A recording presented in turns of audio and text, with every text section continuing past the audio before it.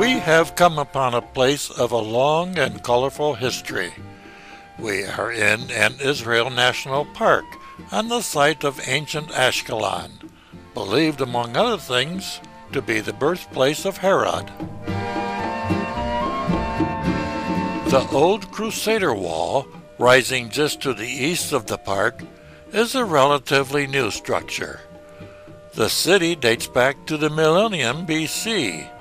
In the 12th century BC, the Philistines conquered Ashkelon and completely rebuilt it. The conquest of the coastal areas of the country by the Philistines occurred soon after the Israelites' occupation of the rest of the country, and the struggle between the two peoples lasted many hundreds of years and was a bitter one. Later, Ashkelon flourished under the Greeks and Romans. Herod greatly enlarged and beautified the city. A handful of Jews remained when the city became Christian under Byzantine. It was taken by the Muslims in the year 638 and was so well defended and fortified that the Crusaders did not succeed in conquering it until 1153, when there was still a small Jewish community there. Excavation of the old Ashkelon is fairly recent, bringing once again to light the houses of varied dates, old wells, and the remains of statuary and the like. Here stand Greek and Roman statues, columns and capitals, and the court and colonnades of a Herodian building. Well, it's enough to bear the weight of the world on your shoulders, but this is getting a little ridiculous. The caskets of those days past provide quite an artistic history in themselves. The park is in a beautiful landscaped setting of trees and flowers. Ashkelon is located on the Mediterranean coast, about 35 miles south of Tel Aviv, at the edge of the Negev Desert. Some of the finest beaches in the country are found here. This particular beach is called Hof Atikat, or Antiquities Beach. While those look like cannons sticking out of the cliff, Karl Glasser, my guide, tells me that they are not. They are ancient Roman columns brought here by the Crusaders and used to reinforce their harbor fortifications. The calm, sparkling Mediterranean is not always so calm, at least from the looks of it here. Carl and I have picked a rather threatening and windy day to visit another site of antiquity. Caesarea was refounded by Herod the Great. That man does get around.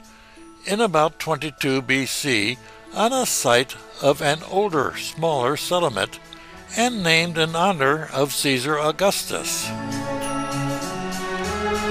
In Caesarea, Peter baptized the centurion Cornelius, first Gentile convert.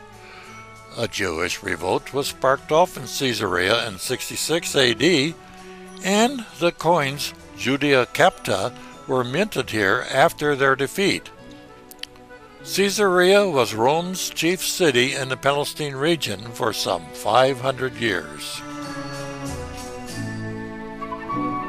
The Crusader city, together with older Roman and Byzantine remains, constitutes one of Israel's most attractive and important ancient sites.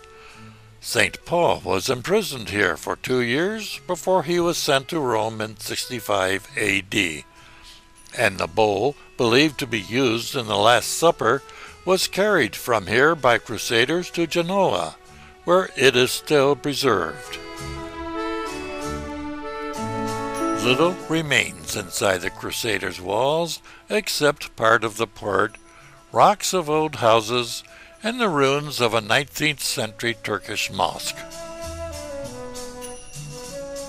Outside, however, In a much larger area of the Roman Byzantine Caesarea, there is a rather glaring, re-restored but beautifully situated 2nd century Roman theater excavated on the seashore to the south.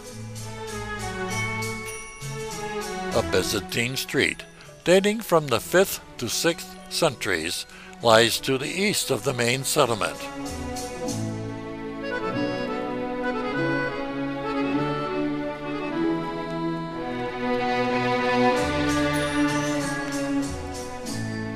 Here, as at so many excavations, we find those beautifully carved caskets. To the north of Caesarea is this Roman aqueduct. I wasn't so sure as to the need for this, for at this point the weather caught up with us. In the few moments it took to take this picture, I got soaked. Caesarea had an eye out for the fences, as was apparent here in the narrow slit cut into the wall facing the sea. The Mediterranean itself provided for some striking photography in its wild mood, as the sun and shadows played on the heaving water, backed by heavy-laden brooding clouds.